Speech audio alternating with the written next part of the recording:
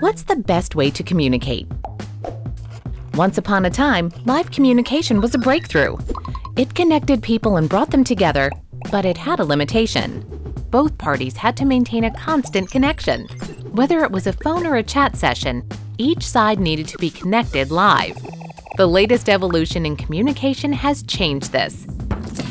This evolution is called asynchronous chat. Hold on a second. What's the difference between asynchronous chat and live chat? Async and live chat are very different. Live chat conversations are session-based, forcing an agent and a customer to stay connected. Customers have to wait on hold to chat with an agent. As a result, 21% of live chat requests are just abandoned, and customer satisfaction suffers. Agents are also pressed for time and stretched to support at most 2 concurrent chats at one time.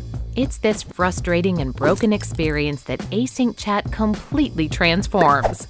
Async chat allows customers to begin a conversation with a brand and then go about their day. They can come back to the conversation later, even if they close the browser or shut down the app, just like messaging a friend.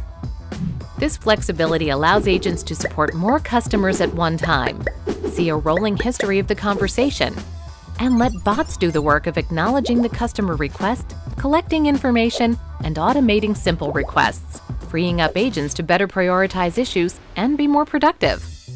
To learn more about the benefits of asynchronous chat, please visit helpshift.com/demo. Helpshift. Shift the way you help people.